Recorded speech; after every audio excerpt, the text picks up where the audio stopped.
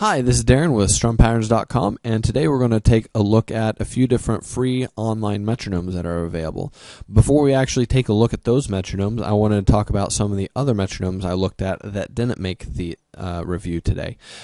Some of these metronomes were very much affected by your internet connectivity, so they would speed up and slow down depending on lags in the internet, and that is a very bad thing if you're looking for a metronome. It's the exact opposite of what a metronome is for. So anything I notice like that, that would immediately rule out those metronomes. And then also some of them had either poor sounds or just not very many features. So the four today that we're going to take a look at, I found very useful, and they looked nice, and they had some great feature sets to them. So that being said, take a look at the first one.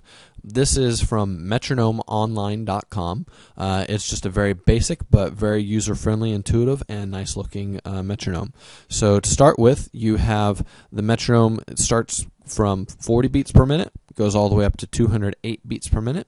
And to get it going, you just click on any of these on the side.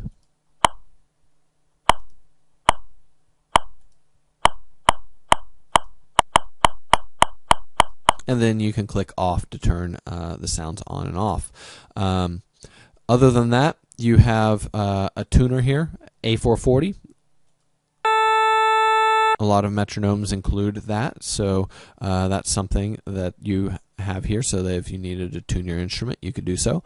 Also, they have the tempo markings that you would see in a lot of music scores written around here. So sometimes a music score will simply say allegro, and they won't have a beats per minute given. So you could look here and see, allegro, that's roughly between 120 and 168. So any of these tempos would fall into the allegro category for you. Okay, other than that, this metronome also has just a few different ways of displaying itself. You have the classic skin, the cool skin, which is what is done by default, and the fire. And that's pretty much it for this metronome. Simple and sleek. This site also offers a few different articles here on how to use a metronome and tempo markings and that kind of thing. So you might check that out. Out of these pages we're going to review today, this is the only one that I've noticed that really has those kind of tutorials available for you. Okay, on to the next one, which this one is from www.all-guitars-chords.com/metronome.php. But don't worry, if you're viewing this on my website, the links are all there. Or if you are watching this on YouTube, the links will be there for the description. Okay, now this metronome here goes all the way from 40 beats per minute up to 250, so it goes a little bit faster than the previous one. And then to do that, you just grab this and slide left and right, or you can click the arrows here if you want to do some fine tuning. All right, so to get to play, you just push right here. And that's what this metronome sounds like without any of the other features enabled. So this is a metronome without any accents to it. But if you click here, you can change it from having no change in the pulse to an accent based off of 4/4. So every first beat out of every 4 beats will have a different sound.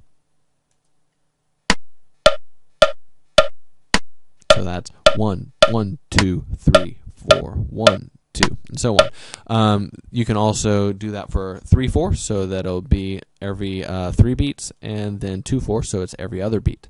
Another set of features this one has that I like is it allows you to choose 9 different sounds. So if I didn't like that first sound, or if I didn't like the second sound,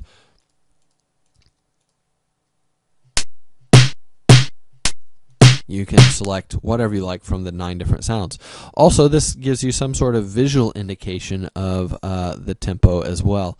One note about this, though, is it's a little out of sync from the audio. So if you're doing this at the same time as the audio, I would advise against using the visuals. However, if you have the sound off and you just need something to go by visually, you can use that down here. However, this next metronome we're going to look at has a better visual feel to it, so if you needed something to look at, I would recommend using this one. So let's go on. This is bestmetronome.com. And this site actually offers 3 different metronomes for you to choose from. One thing, we're going to look at these 2 over here on the left. We're not going to today look at what they call the advanced metronome. The reason for that is it requires Java for this to be fully operational. So I don't have Java installed, and some of the features weren't quite working properly for me. So I wanted just a really basic metronome that most people would be able to use just by going to the website. So I didn't use this one. However, it does have basically an unlimited tempo. You can go all the way up to 6,000 beats per minute, as well as several other features, different sounds and that kind of thing, multiple measures and different things like that you can use. So if you need something with more features, I would highly recommend giving this a look. However, let's go on. This is going to be the simple metronome, the one here in the middle. This is what it looks like. You have the tempo marking over here. This is the current tempo. Right now it's set at 208. There are several different ways of changing the tempo on this one. First off, I find very quickly is to just click on these numbers over here, and that will change the tempo. You can also adjust it for fine-tuning by clicking the arrows up and down over here, or you can just simply move the weight up and down. The top of the weight here is what the tempo is at, and if you look over here at the right while I move the weight, you'll see that the tempo is moving along with it. So to get this thing started off, you click this. The very first time you'll hear wind up, and to stop it you click there once more. And that's really the basics of this metronome. It's very simple but user-friendly. You have the tempo markings over here on the side. Again, if you were just following the written tempos and they didn't have a beats per minute given for you. You also have a volume control over here, which is nice. So if you wanted to change the volume, you could do that. You can also view this in full screen mode. So, like I said previously, if you were looking for a metronome that you could follow along visually, this would be the one that I would probably choose.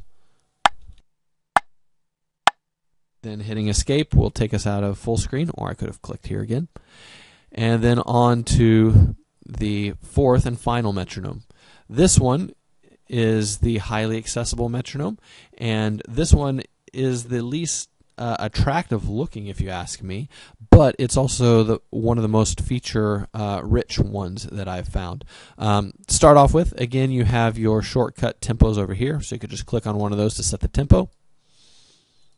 And notice the tempo is given right here, and you can also select that by clicking left and right on the arrows.